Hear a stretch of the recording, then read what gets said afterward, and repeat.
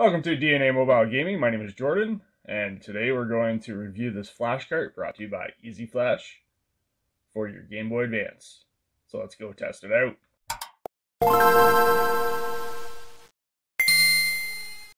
So let's start off by ripping into this box. Basically, it gives you a little bit of a description of the features on the back, and it looks like it has the new FRAM capabilities. Not going to get into the logistics of that. It has DS to GBA transfer support, Rumble support for games that support it, website support, which I'm thinking that's only for the NDS. As you see down here, it says NDS Lite. And power saving design, so basically this one's supposed to be better than the regular Omega.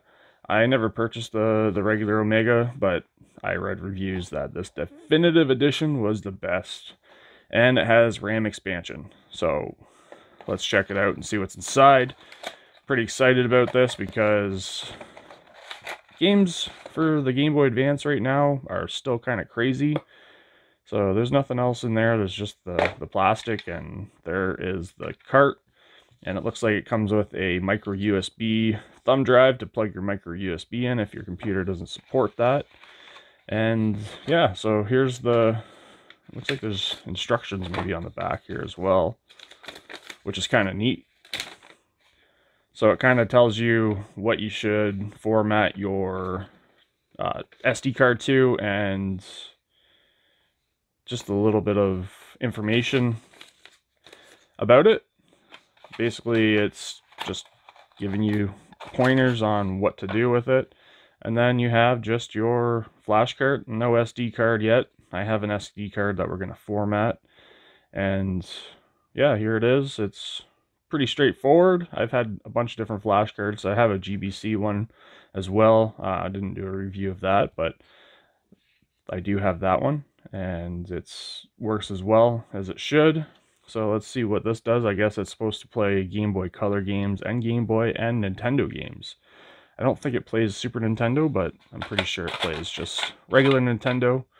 So let's maybe plug it in and see if it does anything when you boot it up from no SD card inside. Easy Flash, there's the intro screen, definitive edition, and micro SD card initial error. So we have to put an SD card in it and actually format it to its proper, basically there's a file that you have to put on the SD card, which is called a bin file. So let's go on to our computer now and go to the website that it says to on the back of the box, which it says right here, easyflashomega.com, and we'll go do that right now. All right, so I popped in my SD card into my computer, as you can see here, and I'm going to right click and format it. And there's a drop down where it says file system, and like it says on the actual sheet itself, I'm just going to read the sheet here. So if your SD card is less than 2 gigabytes, you need to format it to FAT16, it says. If it's less than 32, FAT32, and then less than 128, so 128 or less, you format it to exFAT. So I'm going to format mine to FAT32 since it's less than 32 gigabytes. So if it's 32 or less, I'm assuming that's what you need to format it to, hence the fact that it's FAT32. So let's start it, and let's format this, and there we go. So the card was already basically formatted, and now we're gonna navigate to Easy Flash's website. So let's type it in here, and we'll scroll down. So go to easyflash.cn. The website that's on the box is probably from the supplier on Amazon. So if you want to actually get it from the actual Easy Flash website, as you can see here, you can do so. And then at the top of the screen, you can click on the download page or the download link, and then navigate to your actual Easy Flash product. So mine is the definitive edition. So I'm going to download this software, and that was pretty quick. So there we go. And then I'm going to show in folder.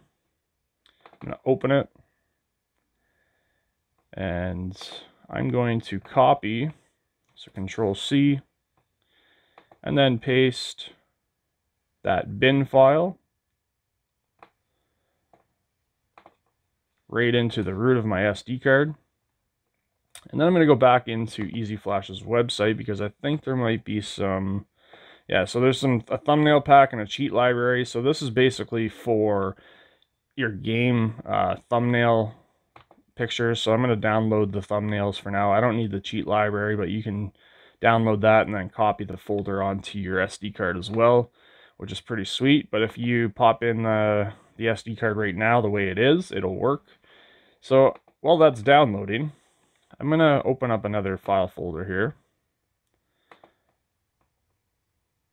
And I'm going to split the screens so you can see both sides. And on my desktop, I actually have some games already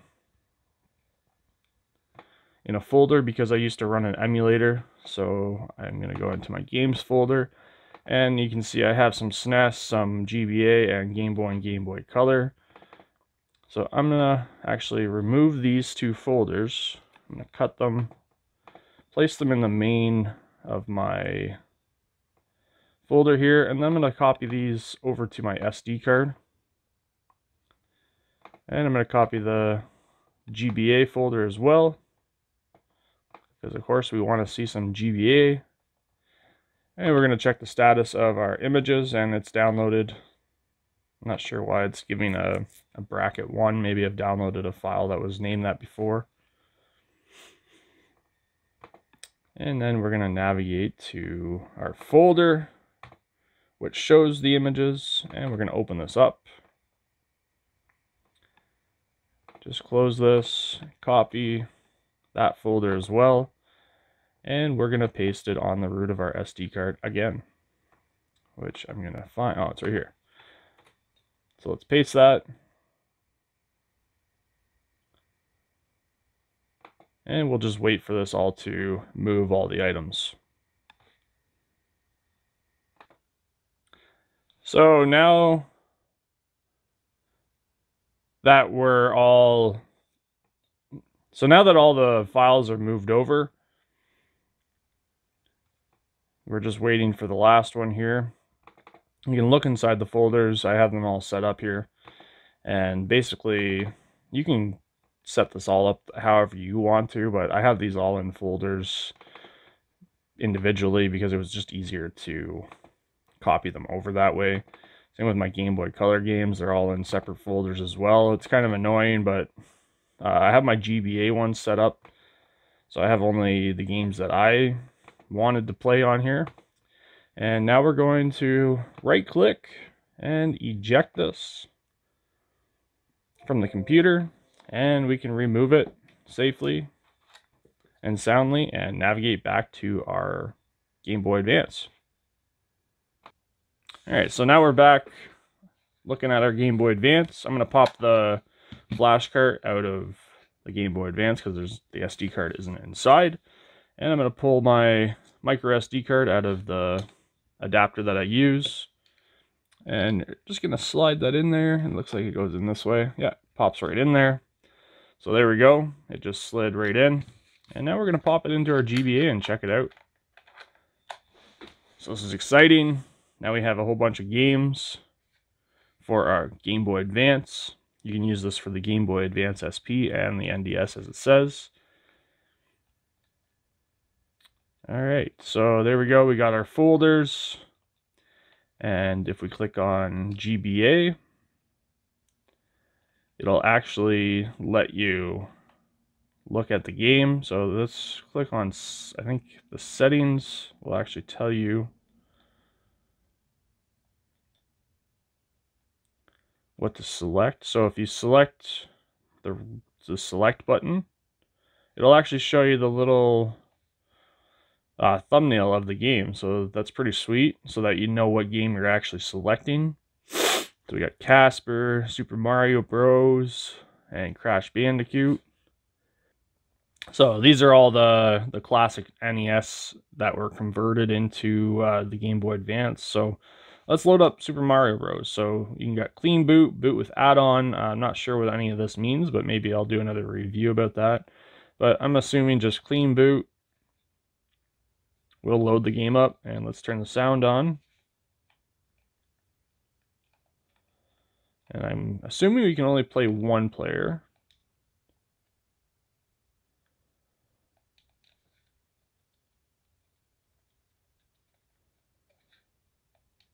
Alright. So, for some reason, it doesn't seem like it wants to allow me to play it. So let's turn it off. Turn it back on. Maybe that's just that game. Could be just the game file is corrupt.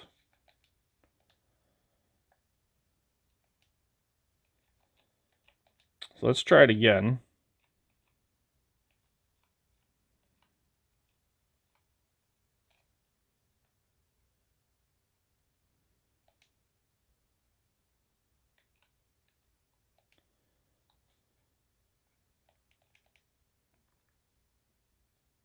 So there's World 1 loading. Oh, there we go.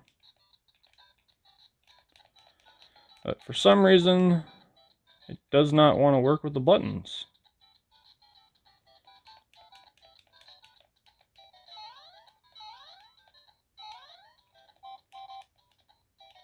Alright, let's try another game. I think it's this game.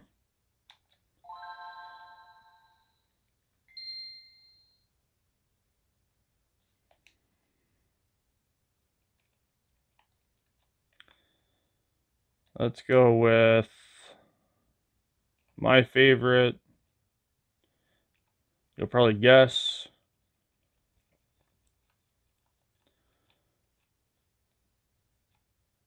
Pokemon Leaf Green. There we go. Let's try this. Loading game. I'm thinking maybe it was just the game itself. These buttons are working fine. This is just the intro. So here we go. So everything's working. It might be just the game file that I downloaded. I've never tested that one for my emulator. There we go. Let's check out the gameplay.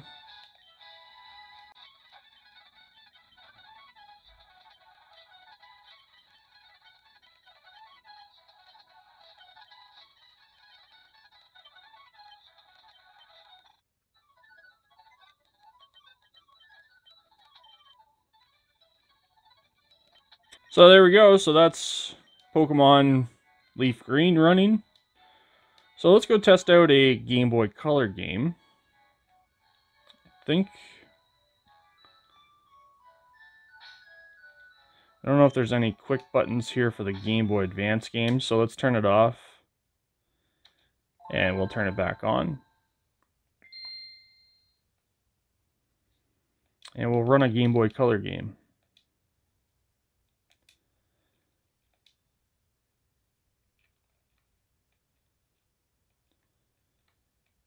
And it took a second there because there are a lot of games in here, so let's go down to Pokemon as well. Elemento. I think I have Pokemon on here. Hopefully, I should.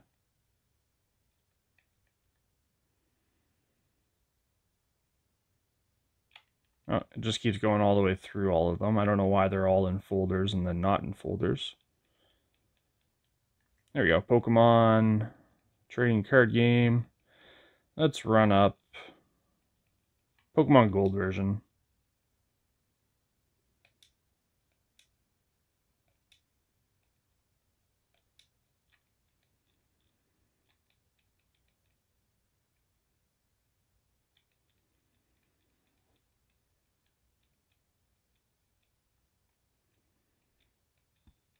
Just trying to scroll through this. There it is. So Pokemon Silver. Let's see what the file is.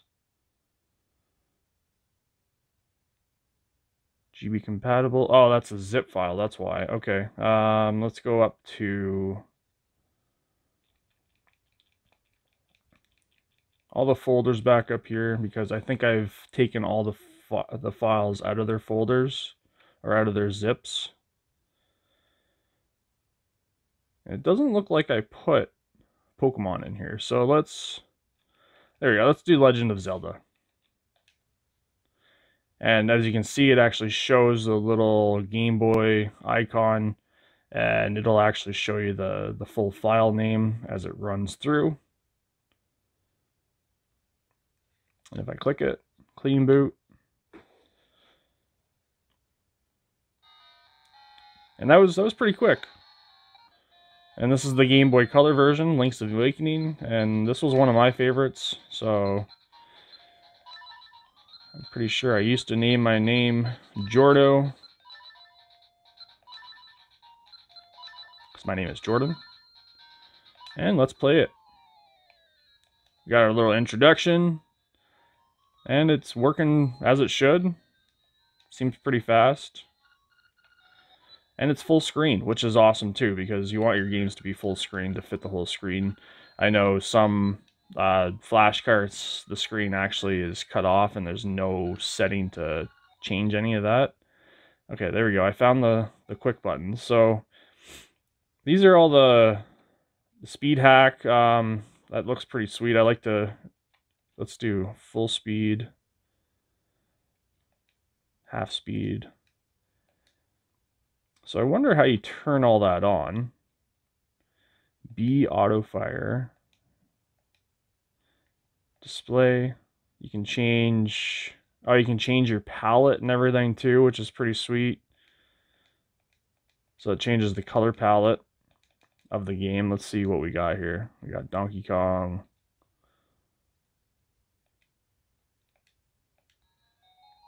So it doesn't look like it changes it too much because it is a color game already.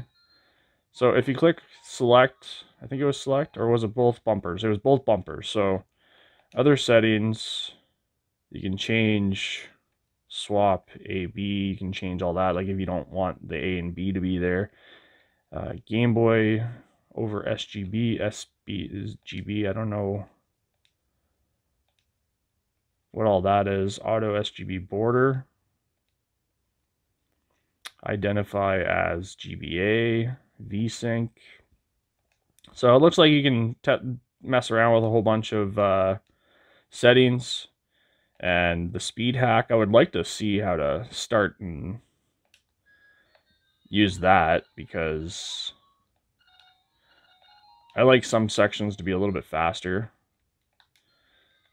So I'm assuming there's some buttons that you can press.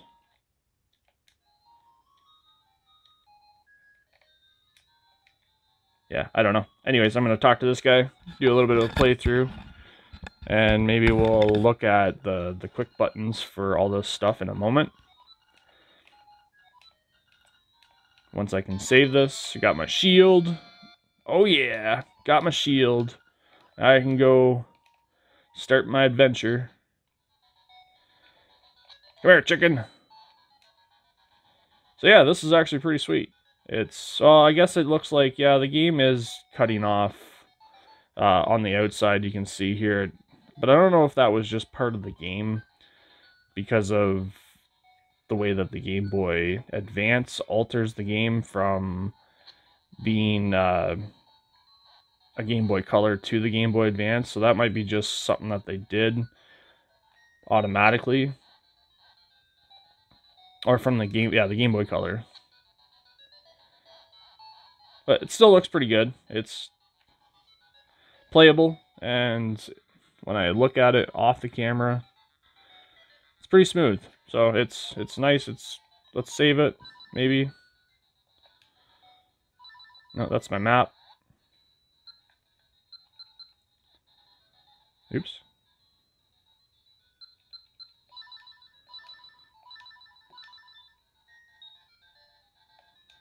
I don't remember the buttons. But anyways, I'm going to turn it off. Maybe we'll look at the settings of our actual Flashcart and see if we can enable certain things. So this is the gameplay setting. Save state, add-on. Oh, okay, so the add-on section here is probably if you wanted to play the game with a cheat activated, I'm assuming. You can set up your sleep and menu key, so L and R are the menu key. Alright, so let's press back. Press OK. And then we have autosave, multi-boot. L and start is to delete a file, open recently playlist, if you click on the start icon, thumbnail toggle, which is select. So I'm not really seeing, so you got an autosave. So this automatically saves the game to a game state save rather than you having to save the game internally. You can set it to turn off, it looks like. But let's see if there's any other settings here.